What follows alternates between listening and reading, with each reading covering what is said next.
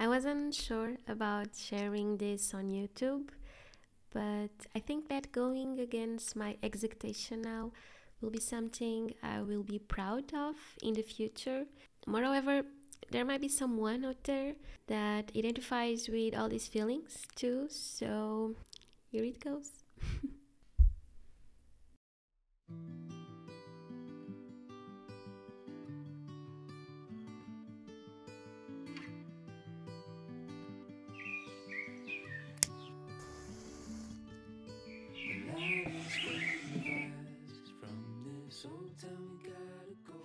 In the rhythm of life, moved from Portugal to Denmark, brought a new beat.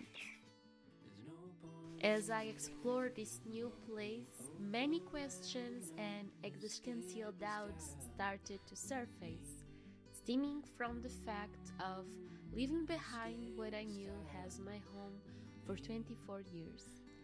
I began to wonder about myself and what makes me, well, me.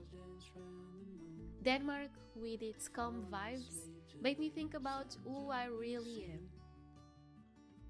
Back in Portugal, I used to say yes to everything, trying to make others love me, but deep down, I wasn't sure if I liked myself.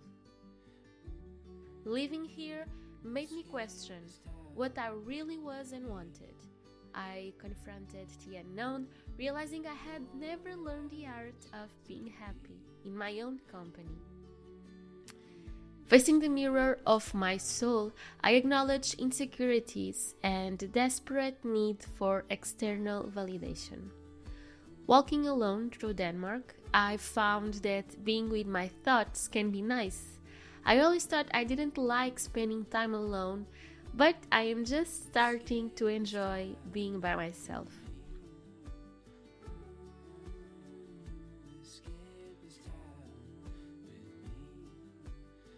I'm not avoiding people. It's not about leaving others behind. It's about discovering my own tune and enjoying my own company.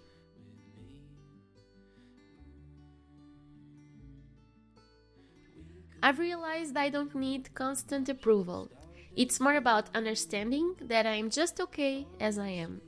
The journey is not about rejecting people, it's about finding a balance between connecting with others and being happy on my own.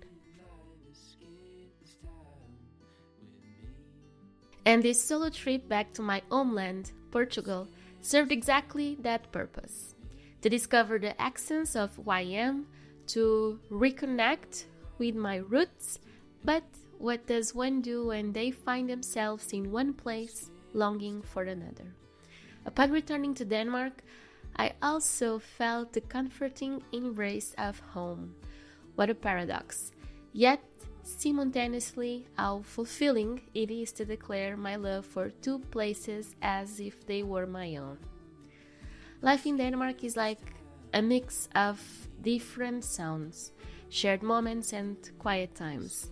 It's about enjoying the melody of connection and finding comfort in the process of self-discovery. As my Danish adventure continues, I am learning that life's music is a blend of being with others and being with myself.